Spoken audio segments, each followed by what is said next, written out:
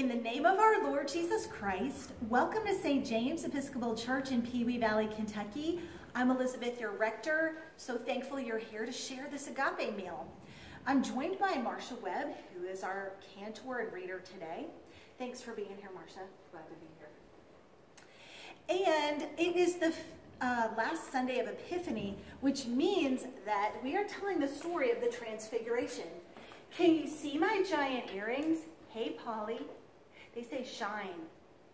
But you don't get to be shiny like this cross unless you have experienced this cross, which is our crucifix from over the pulpit. Thanks, Joe John, our verger, for doing that example. So I want to say welcome to everyone who's joining us to share in this feast where you bring your bread and wine or crackers and juice to your kitchen table and join in the feast of this altar where we trust that the Holy Spirit is making the offering you have in your home the same sacrament of our Lord's body and blood as it is here at this address of St. James. I want to say a big thank you to everyone who gives. Keep on giving if you can. Call me if you need help. Pray without ceasing and sing like you are Dolly Parton. The worship guide for this service can be found on the same exact link just right above. And our voluntary is by Cesar Frank.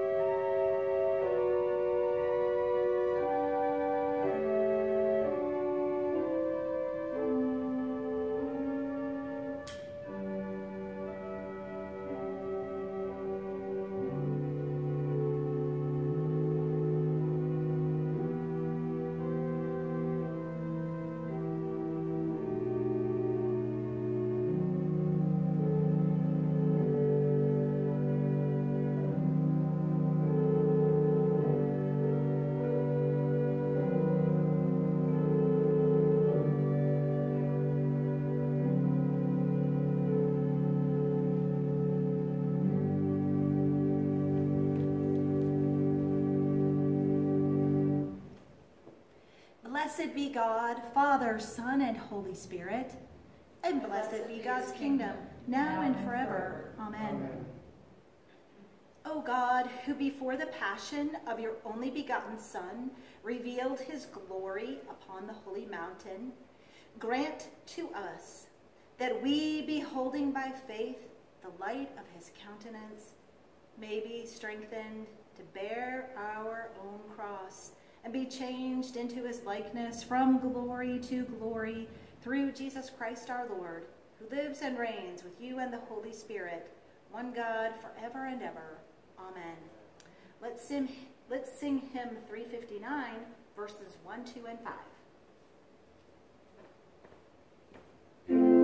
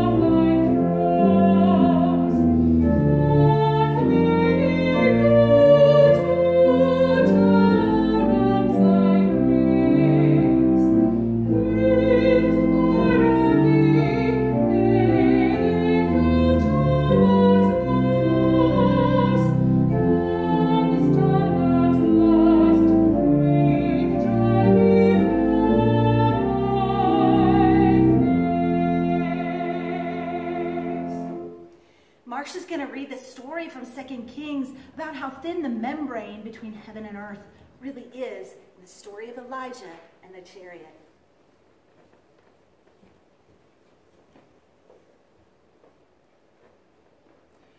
A reading from the second book of Kings. When the Lord was about to take Elijah up to heaven by a whirlwind, Elijah and Elisha were on their way from Gilgal. Elijah said to Elisha, "Stay here, for the Lord has sent me as far as Bethel." But Elisha said, "As the Lord lives, and as you yourself live, I will not leave you."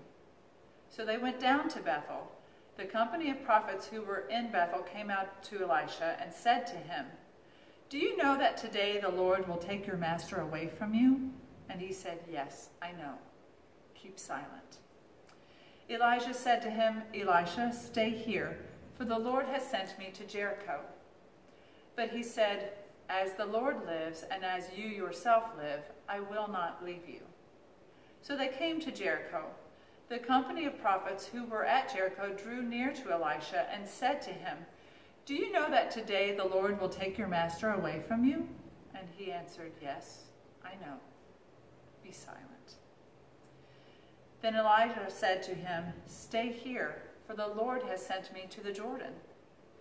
But he said, "As the Lord lives, and as you yourself live, I will not leave you." So the two of them went on. 50 men of the company of prophets also went and stood at some distance from them, as they both were standing by the Jordan. Then Elijah took his mantle and rolled it up and struck the water. The water was parted to the one side and to the other, until the two of them crossed on dry ground. When they had crossed, Elijah said to Elisha, "Tell me what I may do for you before I am taken from you." Elisha said, "Please, let me inherit a double share of your spirit." He responded, "You have asked a hard thing, yet if you see me as I am being taken from you, it will be granted you. If not, it will not." As they continued walking and talking, a chariot of fire and horses of fire separated the two of them, and Elijah ascended in a whirlwind into heaven. Elisha kept watching and crying out, "Father, Father, the chariots of Israel and its horsemen." But when he could no longer see him, he grasped his own clothes and tore them in 2 pieces. The word of the Lord.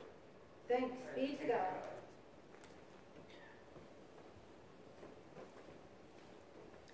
The Holy Gospel of our Lord Jesus Christ, according to Mark. Glory to you, Lord Christ.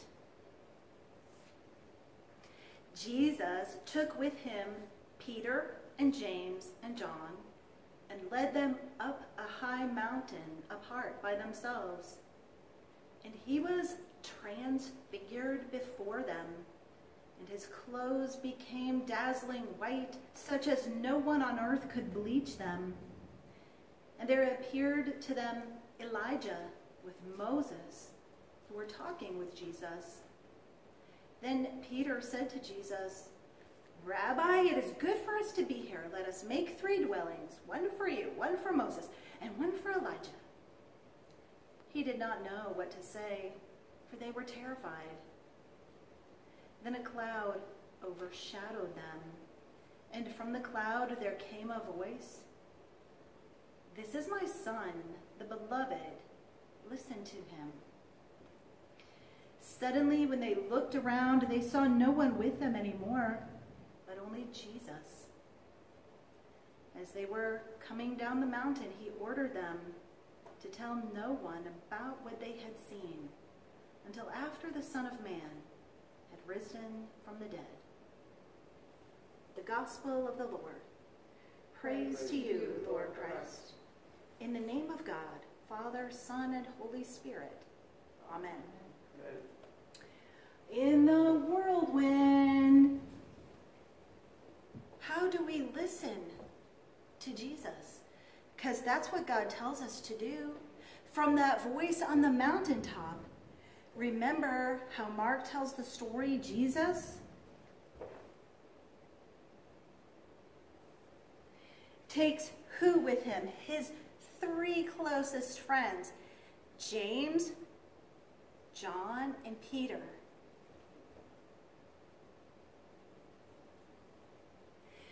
And what happens? They go up on the mountain, and a cloud comes down.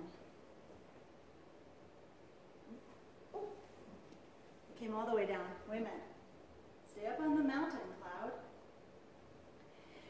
And who do James and John see with Jesus? Well, they see Moses and Elijah.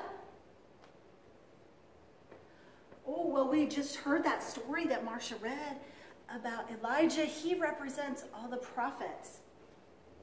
Those sacred writings, here, hold on to those sacred writings, Elijah, about how thin the membrane between heaven and earth really is. You can just ride a chariot right through it. And then Moses represents what? The law. Here you go, Moses. Hold on to that law. Oops, wait a minute. That law is kind of fragile. But Jesus is about to fulfill it. How? Well, he's going to become dazzling white. So white, whiter than any bleach you can bleach your laundry with.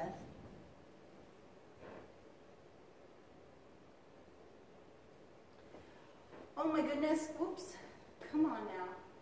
We need to make sure John sees everything because as the story goes, he's going to write some of this down.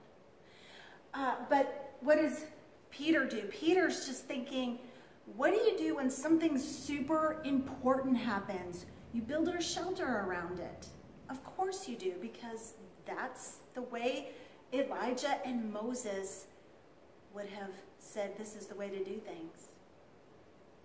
And here's Jesus coming with a mission that is going to tear down every protection and make him completely vulnerable to the death on a cross where he sacrifices himself to fulfill the mission of God the Father, that everyone is now being given the gift of forgiveness. But shh, right now it's still a secret up on the mountain. Jesus says, I don't want anybody to know until I've been raised from the dead, because that's the punchline of this whole story. I'm being transfigured here on earth, but you are going to see something so much more glorious than the gory crucifixion and suffering that I experience on the cross. In fact, what I experience on the cross is going to be so wonderful that you're going to make crosses that look shiny, like gold, and portray the light of God's love to the whole world, so that an instrument of horrible darkness and death is going to be like a piece of jewelry you wear around your neck to say, you know what? God transfigures me, a sinner, into a beloved child, worthy of the love of God in Christ. Thanks be to God. Amen. Our thanks continue because we pin all our prayers on this cross. So thanks, Marsha, for reading our prayers of the people.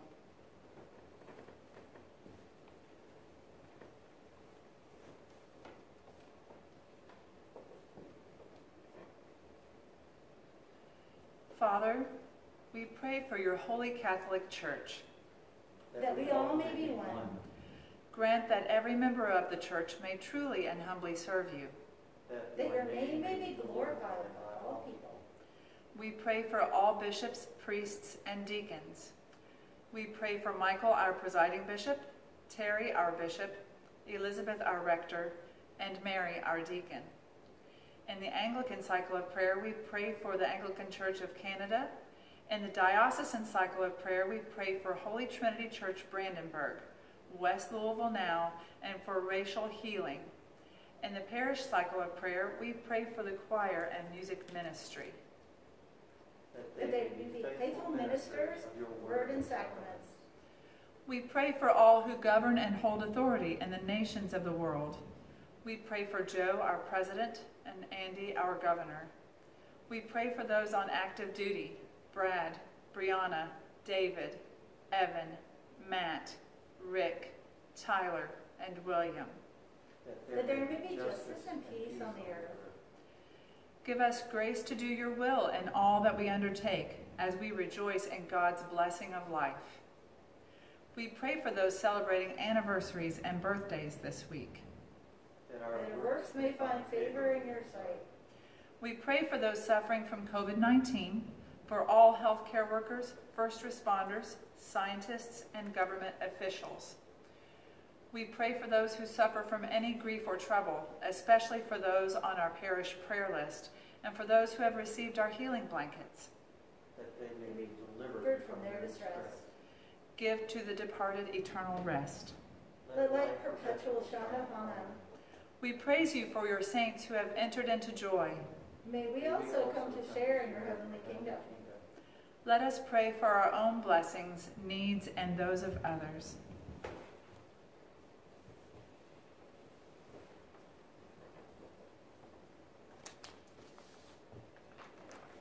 Shine, Jesus, shine. Fill this world with the love of God the Father, that we may be united in all the mysterious ways that you bring us together, from high up on the mountain and from deep in the valley, from times when we can sing together and times where we can't feel like we can utter a single prayer, that your Holy Spirit continues to do the work of transfiguring our hearts. Christ is the world's true light, and so we offer up all the prayers of our hearts, knowing that everything we offer to you, O God, you have already given to us.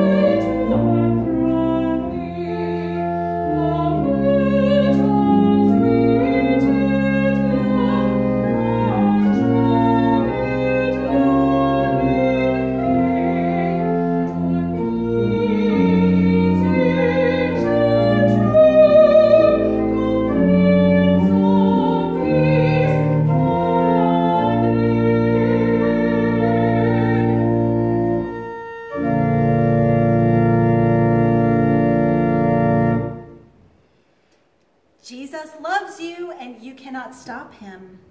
God is never going to unlove you. That's why you're invited to share in this feast of Christ's body and blood, and to be included in the story of shining. A story that begins how on the night before he died for us, our Lord Jesus Christ took bread And when he had given thanks to you, Father, he broke it and he gave it to his disciples, saying, "Take, eat. This is my body, which is given for you. Do this for the remembrance of me." Then after supper, he took the cup of wine, and when he had given thanks, he gave it to them and said, "Drink this, all of you. This is my blood of the new covenant, which is shed for you and for the whole world for the forgiveness of sins. So whenever you drink it in remembrance of me." That is why we proclaim a mystery of faith, that Christ has died, and Christ is risen, and Christ will come again. And we celebrate the memorial of our redemption, O Father, in this sacrifice of praise and thanksgiving. Recalling his death, resurrection, and ascension, we offer you these gifts. Sanctify them by your Holy Spirit, to be for your people the body and blood of your Son, the holy food and drink of new and unending life in him. Sanctify us also, that we may faithfully receive this holy sacrament and serve you in unity, constancy, and peace. And at the last day, bring us with the Blessed Virgin Mary, Blessed James, and all your saints into the joy of your eternal kingdom. All this we ask through your Son, Jesus Christ, by him, with him, and in him, in the unity of the Holy Spirit. All honor and glory is yours, Almighty Father, now and forever. Amen. And now, as our Savior Christ has taught us, we are bold to say, "Our Father, who art in heaven, hallowed be thy name. Thy kingdom come, thy will be done, on earth as it is in heaven. Give us this day our daily bread, and forgive us our trespasses, as we forgive those who trespass against us. And lead us not into temptation, but deliver us from evil. For thine is the kingdom, and the power, and the glory, forever and ever. Amen." Alleluia, Christ our Passover is sacrificed for us. Therefore let us keep the feast. Alleluia. The gifts of God for the people of God, take them in remembrance that Christ died for you, and feed on him in your hearts by faith with thanksgiving. The body of Christ, the bread of heaven.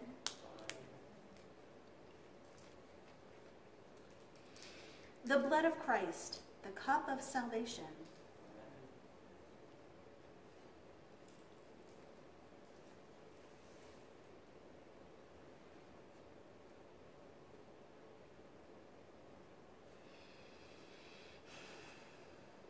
Today is the day we have to shine upon the hearts of those with whom we make this journey. So avail yourself of grace, make haste to love, and be swift to serve. And the blessing of God Almighty, Father, Son, and Holy Spirit be upon you and remain with you always.